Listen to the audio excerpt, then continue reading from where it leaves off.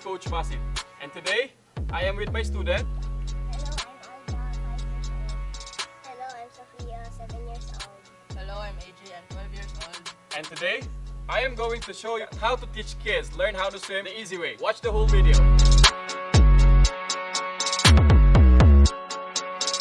Right now, I am going to tell you the most important stuff that you have to prepare when doing a swimming lesson. Number one is you must have a goggles, swimming cap for the girls, and most especially the kickboard.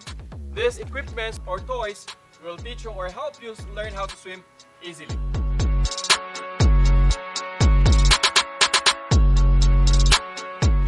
Factors that you have to consider when choosing a swimming group or swimming school is that they must be a very good conducive venue for swimming class. One of the criteria is pool must be very clean and the student must be able to step on the bottom of the pool. In this way, it could build their confidence and they will be able to learn swimming easily. One of the things that you need to consider, as I said, in choosing a swimming pool for a swimming class is the student must be able to step on the floor. In this way, they can build their confidence easily in the water and eventually they would learn how to swim quickly. And the first lesson that I will teach you is the bubbles. At this point, you will have to teach your students how to submerge their face in the water and make bubbles from their mouth. They will have to breathe through their mouth and then exhale through their nose underwater. Watch how they do this. Ready? Go. Then up. That's one. And last one. So Alva and Sophia at this time is doing their bubbles. Now there are so many ways. There are also students that they're afraid to submerge their face in the water. As a swimming coach, you can have a lot of strategies on how to do it. So as long as they will be able to submerge their face in the water. Now the next thing is breath holding. Now at this time, you can tell your students to stay longer underwater. But the very important thing is that you should always tell them to be very relaxed, breathe properly, and try to be calm underwater. In this way, they can stay longer underwater and build their confidence. Are you ready? Okay, let's do it. 1, 2, breathe holding. You have to stay underwater for 5 seconds, okay? 1, 2, 3, 4, 5. When doing this, you have to make sure that they are submersing their head, their full head underwater. Now the next thing that we will do is the floating. At this point, you will have to teach your students 2 things. Number 1, they have to breathe properly. They should not be in a hurry when breathing. Number 2 is they should be very relaxed because their body should be in a state of relax so they can float. Watch how they do it. At this point, my students will show you how to do front float. Are you ready? Okay, let's do it for 10 seconds. 1, 2, 3, go. Keep your arms straight. At this point, you have to make sure that they're very relaxed. You can also check their body. In 5, 4, 3, 2, 1. Up! Very good. So that's front float. The next thing is the front gliding. In front gliding, you will teach your students on how to be relaxed while there is already a movement. So there's 2 things. You have to stretch your arms like this. You have to make sure that your ears are clipped and your chin is down. So while doing it, you just have to keep looking at the floor. Are you ready? Okay. Kuya, you go ahead. Ready? Go. Next, Sophia. And Alva. Now when doing this, you have to remind your students to be very relaxed along the way because there are some points that they will wobble their body on through all the way.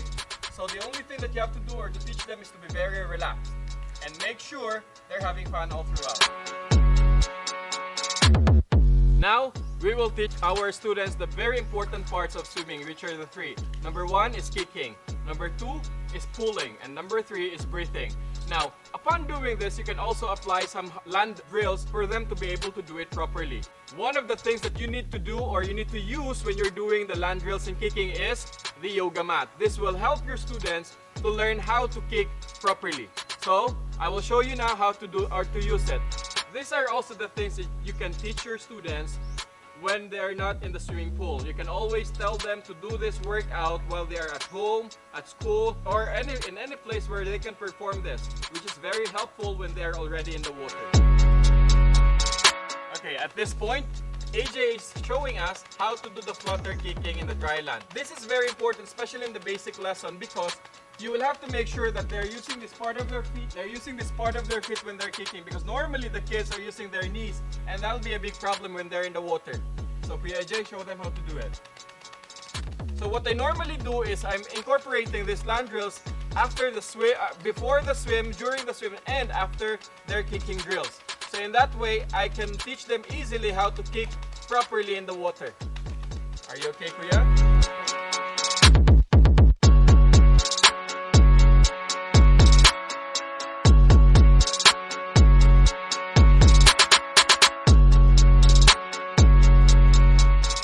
Now, one of the most important thing when teaching kids is that you should always make sure that they are having fun in the process.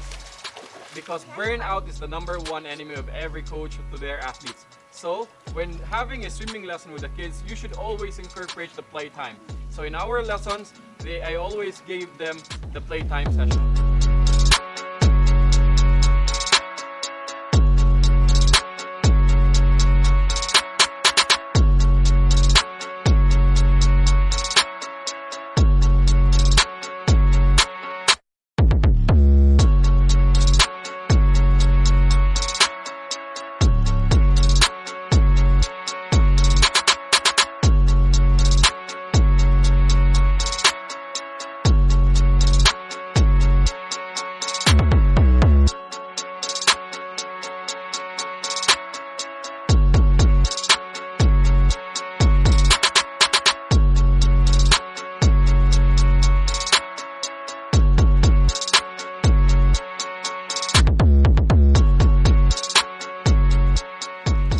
Teaching the kids how to kick properly, first is that you have to tell them to point their legs or point their toes, and then have that up-down motion. And then they teach them that they have to hit the water using this part of their feet, and they have to keep on making or creating sound, and they have to keep repeating it from 1 count to 20 counts, and then give the and for 5 sets.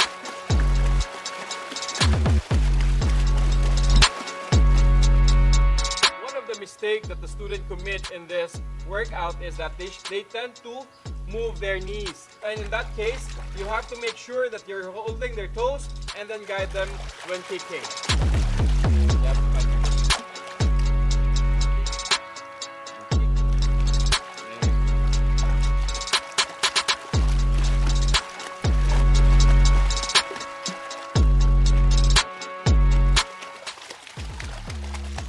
Faster.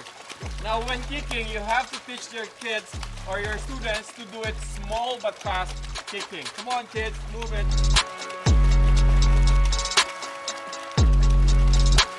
And you also need to teach your kids to listen to their kick when they are doing this. If there's no sound from their feet, then they're probably doing it wrong.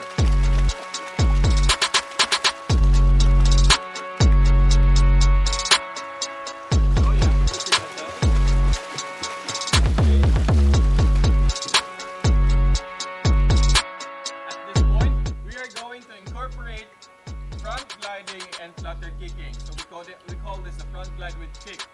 So you have to make sure that the students are focusing on relaxation also and doing it the right way.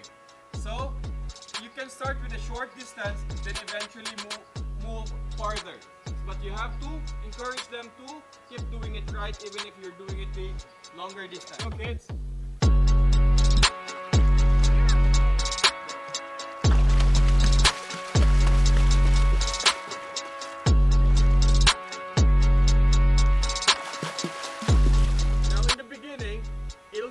For the students to do it the right way because they might be afraid of the distance.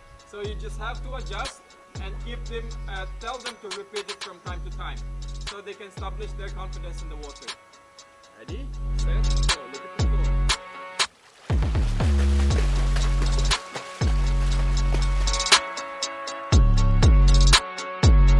Now, if you notice that the kids can already already do it the right way or improving while doing the front glide with kicking, then you can start using the kickboard for a longer distance, and you can also teach them how to breathe properly while they are already doing it. So watch them as they perform it right now.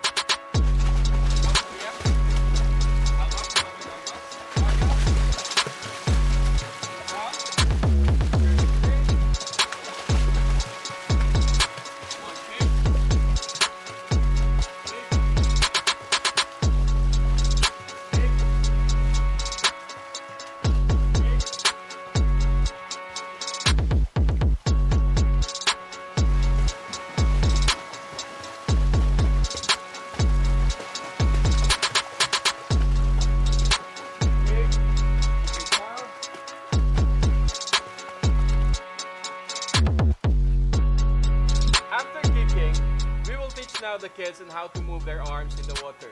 So we call this the arm pulling. So when doing the arm pulling, you have to tell your students to move their hands or creating a big circle like this. 1, big circle. Alba, follow. 2, big circle. You have to keep your head steady while you're moving your hands and move only your shoulder. Very good. Move.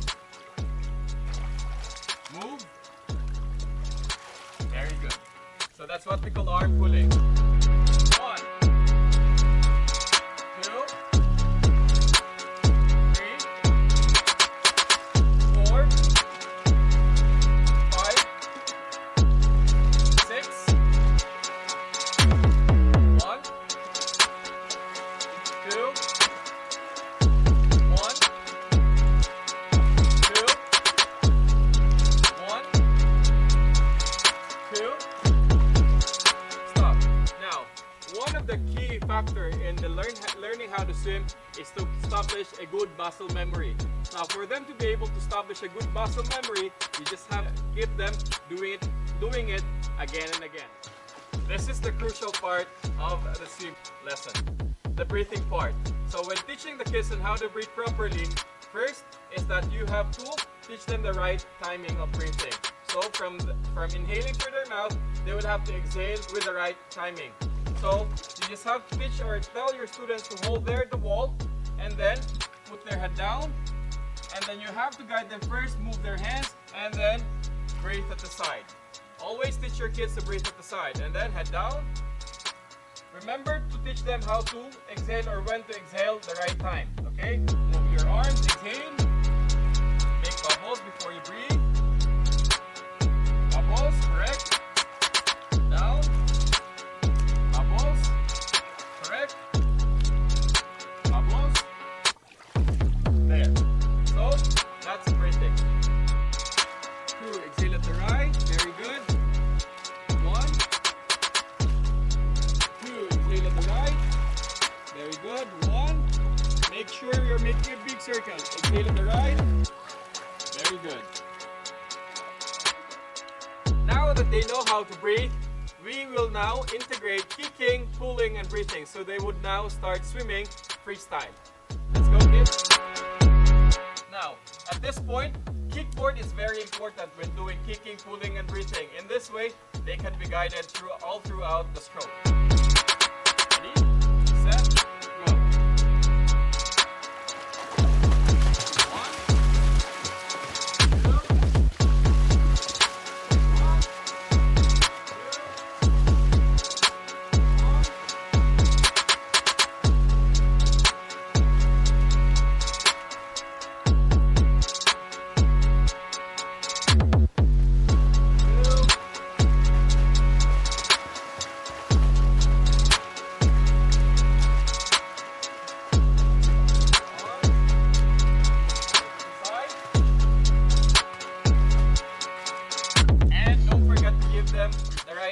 enough rest for them to be able to do it again and again.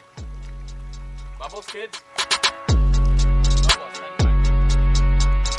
If your student knows how to swim freestyle without kickboard, then you must encourage them to do it so, because you will have to establish the right environment for them so that they will always remember the lessons that you've taught them.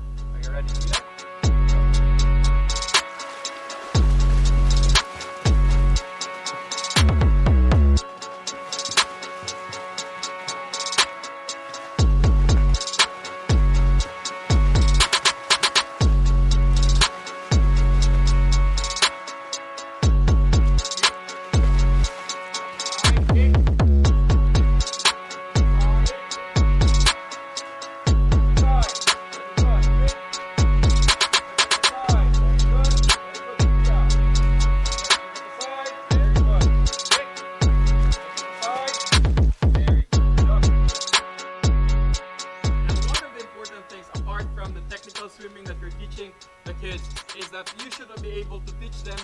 survival stroke. And one of the techniques that I will be teaching my students this time is the back floating.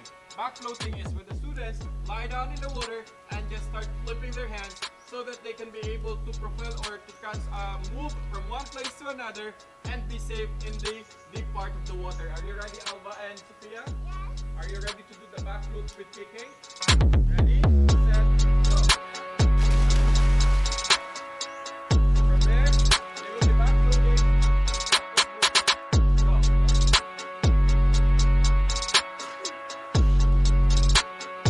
Yeah. Go.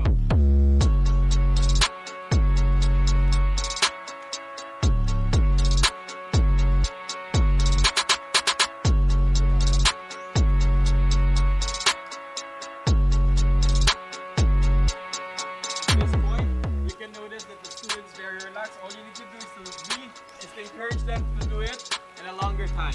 Good job, Sophia.